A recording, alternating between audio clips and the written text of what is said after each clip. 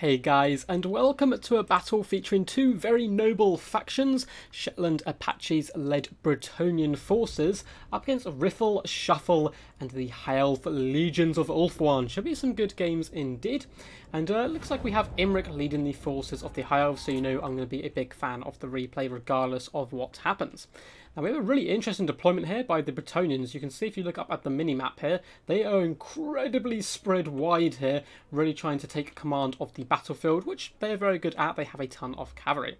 So in the front line, slotted all the way along, we have the mighty peasant mobs, the good backbone of all Bretonnian forces. These filthy peasants are here to die for the cause. They have pretty poor leadership, they're pretty pitiful in combat as well, but they're perfect meat shields and can certainly wrap around the High Elf forces and shut down some expensive archers and the like.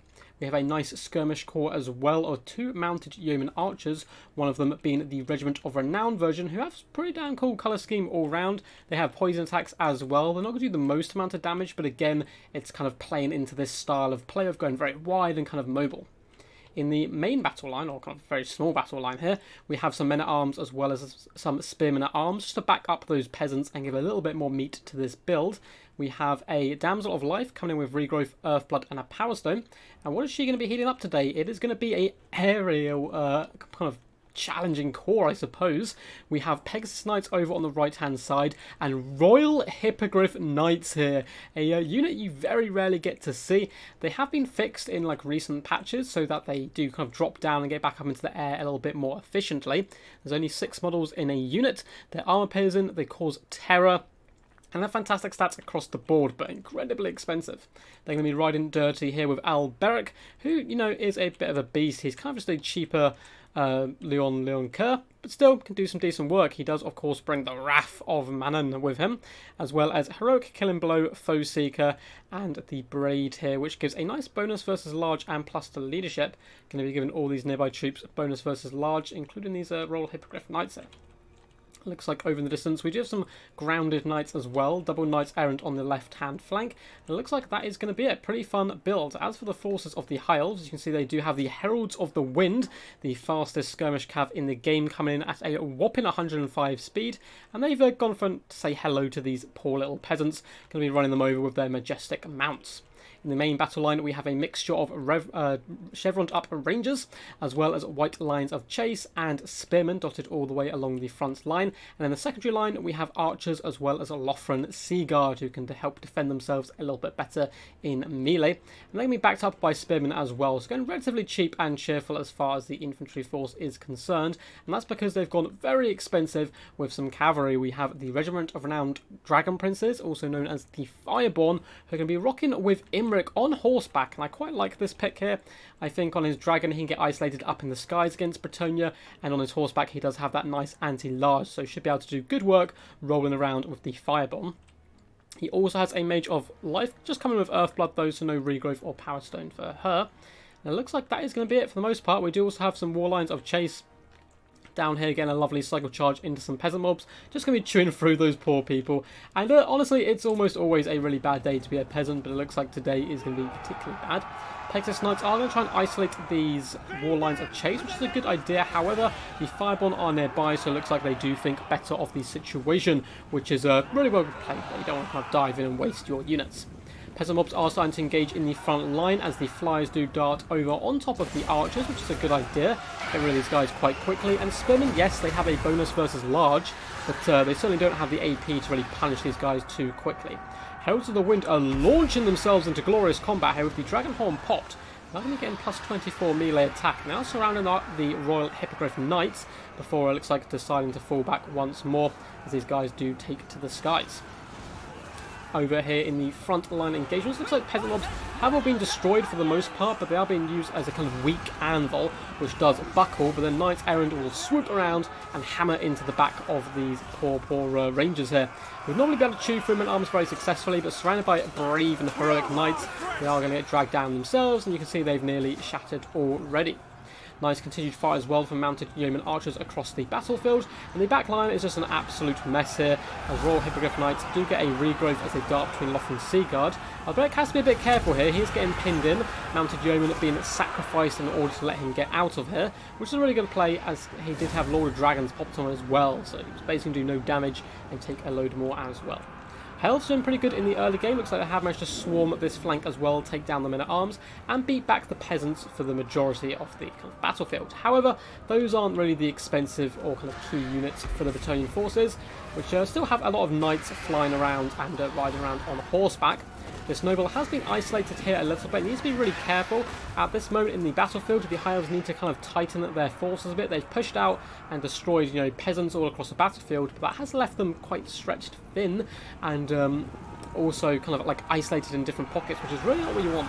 Knights Errant are going to be getting a lovely charge on the Heralds of the Wind here from two sides. Knights of the Realm charging in as well. The more experienced troops helping backing up their younger brethren here. And the Heralds of the Wind are not the type of cavalry who want to be fighting enemy cav. They're much more of a skirmish force, and they're going to be absolutely destroyed in a matter of seconds there, as more Knights Errant do charge headlong into Lothran Seaguard here. So as you can see, it looks like the war lines of Chase have been isolated over on this left-hand pocket with some rangers. They have managed to beat back the Dams of Life. Chasing her off would be huge, considering her regrowths and Earthbloods are going to be massive to the Royal Hippogriff Knights into this late game. You can see the Bretonnian forces using their added mobility now to swoop over and destroy these units of High Elves, which have been left on their own. Looks like a similar thing is happening on the left-hand side, as this noble has overchased heavily away from his own troops, and we do have Knights Errant as well as Knights of the Realm darting over here to help deal with him. The High Elves really need to get kind of tighter, more defensive box. Think a gladiator, whatever comes through that gate, we have a better chance if we stand together. We need to fight together, otherwise the game will slowly fall into Bretonnian's hand and the faster moving forces. Rangers do get a Earthblood here, it looks like, in the last second, but they are going to be torn apart by these Royal Hippogriff Knights. It looks like the War Lines of Chase got completely shattered as well. And it looks like they couldn't even finish off the Dams of Life, so that healing is going to be present in the late game, which is going to be pretty damn fantastic for the Bretonnian forces. Elves, though, are starting to make a bit more of a defensive approach here. They are slowly going to be grinding down Spearmen at Arms with 2 units of their own. And Lothran Seaguard as well, helping push back some Spearmen at Arms. The Fireborn are still full health. They have a Noble, and Imric is full health as well. So they're in a pretty commanding position at the moment, despite the fact they're getting a lot of units kind of broken off through added mobility. Now, the Lord of Life Mage is really overextended once again, and is can't go in toe-to-toe with Alberic, who does have Lord of Dragons popped on him, so not the worst decision in the world. And if the Fireborn can catch him here, with the Dragon Horn popped as well, it's going to do some huge work. But looks like, is this going to be the Trident? Really nice play there. Trident coming in to slow down these forces and allow Alberic to get back up in the sky. That could have been game over. That would have been really disastrous right there.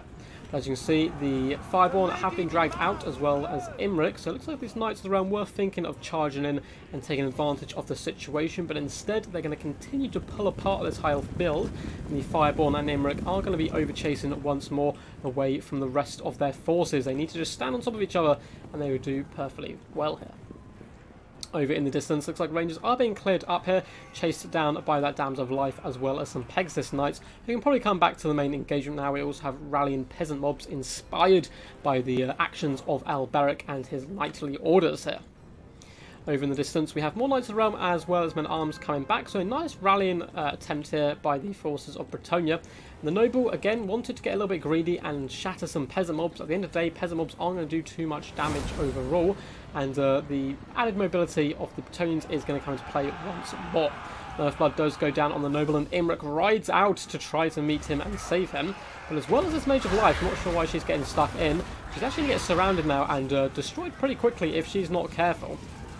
It looks like the Bretonnian forces are deciding to fall back now that Imric as well as the Fireborn are here, however, and the Spearmen at Arms going to be dotting in there, trying to do a little bit of damage if they can, but they're probably just going to get lanced here by the far superior warriors of the High Elf race, and the Spearmen, going to start just kind of breaking very, very quickly here.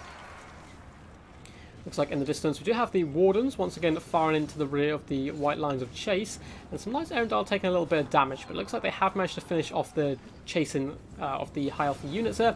Should be able to come back and do some decent work.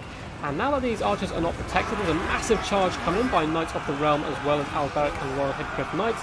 Looks like they are going to terrify these archers very, very quickly. Pegasus Knights also launching themselves in as a two-pronged attack as Knights Errant do charge into white lines of chase as well, while they were trying to fall back to assist the centre pocket here. More men-at-arms are coming in, and the Royal Hippogriff Knights once again with Alberic are going to charge in. They do hear a Vuvuzela in the distance there, which means Imric did blow his dragon horn. Just going to be doing some pretty impressive stuff, and Lord of the Dragons has been used on Knights of the Realm, really neutering their potential. We are going to see a huge trident come down, which does give a leadership debuff, and unfortunately it also counts for friendly troops. And it looks like it's going to be a ton of Bretonnians who do indeed fall back here, rather than the forces of the High Elves. Maybe a bit of a misplay there, but it did do some damage as well. And if these units do rally, it's not going to be in the world. Knights Errant and Knights Realm just chilling out at the moment, regaining some of their strength and stamina. As Alberic once again falls up into the sky with the Royal Hippogriff Knights, who have been regroved once again. And they're going to be doing a lovely charge down on top of the Fireborn, terrifying these brave nobles and tearing them to pieces at the moment. The noble, mage and Imric do rush in an attempt to save them, realising how important they are going to be in this late game. Down to 14 models, it's not looking too good for those guys. And once again, the Hippogriff Knights will take to the skies before darting back down top of this noble. Huge burst damage there as the noble is desperately trying to flee. And this Mage of Life getting a little bit aggressive and trying to protect her brethren here. But is simply going to get torn apart as well by Alberic once he's done, shoving her around the battlefield. If we have a little overarching view, we have a ton of rallying Bretonnian forces here, just resting and allowing that Dams as well to regain some magic while he's microing his main force over here. We have some Knights darting back as well. The Fireborn getting completely surrounded here. And yes, they're kind of, mighty warriors who used to ride dragons, but now they simply ride horses, and the Royal Hippogriff Knights kind of think that's a bit of a joke, so they're going to come in here and shatter the Fireborn. Alberic is getting very low here. Imric's been a bit of a bouse, to be honest, kind of threatening him away and doing some huge damage. But once again, with the life damsel still alive, we can possibly see some Earthbloods and Regroves in the late game. And Imric does overextend again, and that's something the High Elf player is consistently doing at this moment, leaving their heroes slightly isolated from their main blob. And rather than kind of stacking on top of each other, I think, which would be a better strategy at this point. Glorious peasant mobs are going to be charging in as Knights do fall back. The peasants will stand strong in the face of such horrific enemies and will charge into glorious combat here with their nice little pitchforks and shovels and whatnot. And they get a nice little charge in there before pretty much instantly breaking. Up in the high ground, we have a huge fight going down as all of the Bretonnian Knights are chucked in here to terrify away the noble and surround Imric before once again popping up into the sky, which is good to see some nice cycle charging coming in. And this noble is probably going to be done for. In the distance, we do have mounted yeomen who need to come back into the fray, as well as these Pegasus Knights, but it's easier to see all these kind of units rather than when you're playing. So the noble has been isolated up on the hill here, getting completely surrounded. We are going to see an Earthblood come down, but unfortunately that noble is going to rout before that can really take place. And the Mage of Life as well, fighting with Imric, is going to have to be very careful. These guys, if they turn their attention onto her, can pull her apart of their talons very quickly. You see her health drops about half in a second, and she is instantly terrified away as well. Fine Bretonnia, I'm leaving Imric to the end and simply coming over here and chasing away the Mage of Life. In fact, it looks like the damsel may have a similar idea as well, with a Power Stone dropped and then trying to chase off this mage. Alberic does come in as well. Perfect timing to assist the damsel and keep her protected, as well as allowing her to continue to chase the Mage of Life. And that chariot just gets absolutely torn to pieces by the mighty beak here of the big bird. And all these units, once again, we're dropping on top of Imric. Now, where are the rest of the High Elves? It looks like they're all chasing one unit of peasant mobs before coming back into their centre. Imric desperately needs to try to return to the field here. Gets hidden amongst these spearmen and really kind of make the Alberic and the Hippogriff Knights pay for every time they do swoop in. But it looks like Imric, unfortunately, he may be the Lord of the Dragons, but he is going to get his lordly arse spanked here by Alberic, who Lord of the Dragons was indeed popped on him, but it's not going to save him at this point, I don't think. The Mage of Life did somehow manage to return, but the damsel back on her heels again should be able to chase her off this time without too much of a struggle. Looks like Imric is routing, and there's no way that someone as experienced as Shetland Apache is going to let him come back when he has so many flying units. Simply going to chase him off the field, or perhaps even kill him before he can make it to relative safety. Now over here, it could be a little bit of a dangerous situation, as the damsel is very close to breaking herself, and if she does break, this Mage of Life maybe could return, but it looks like she's going to keep her courage for now and force off this mage who does trot off the edge of the battlefield. I don't blame her. I would be pretty terrified as well as all these knights and hippogriffs. Imric's simply being chased down now, so I'm just going to fast forward as it's pretty obvious what's going to happen. Simply going to snipe out Imric before coming in for the final engagement. But with that massive negative to leadership from Imric falling here, the morale of the High Elves falling very quickly, I don't think they're going to stand too much chance. So in come the Royal Hippogriff Knights, doing a lovely little charge into the rear of some spearmen, plopping right in the middle of this formation and allowing Alberic to charge down as well. They're all pretty beat up, so it's only going to be a very Pyrrhic victory, but all the leadership on the High Elf forces are starting to get pretty damn low at this point due to the consistent charging of giant monstrous creatures. And you can see the brave spearmen trying to hold firm and kind of poke down these glorious looking hippogriffs who are kind of simply just chilling in combat at the moment rather than attacking. The mounted yeoman archers do even come in as well, and all these charges stacking on top of one of each other is going to break the backbone of the High Elf force. And that is a Pyrrhic victory to the Bretonnian forces. Well played to both Riff, Shuffle and Shetland Apache, and a massive shout out to Shetland for sending this one in via my Discord.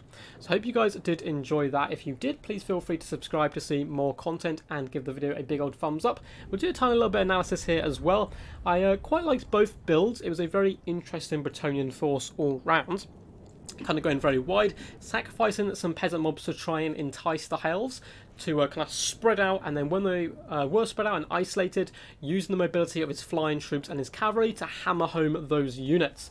And it did really good. For example, you can see the white lines here did get 92 kills, but they were all on meager peasants. They then get isolated and hammered very quickly by the Hippogriff Knights, Pegasus Knights, Alberic and all that good stuff. They don't really make too much value. Despite this though, and the fact that it was a really interesting tactic, I certainly think Riff Shuffle could have won this. All he had to do late game there, after destroying all the peasants and the like, was, stand together and fight as a single force. Try to fall back as much as possible after he kind of spread out a little bit too much, and keep Imric, keep the Noble, keep the Mage of Life nice and safe amongst all your spearmen, and simply counter-charge when the enemy do come at you, rather than kind of chase them around the battlefield and falling into the style of play that the Bretonnians do love. So guys, as always, peace, and stay awesome. We are going to be doing another tournament next week as well, so if you want to get involved in the tournament scene, feel free to join my Discord. There's a link in the description just down below. Alright guys, till next time, peace, and as always, stay awesome.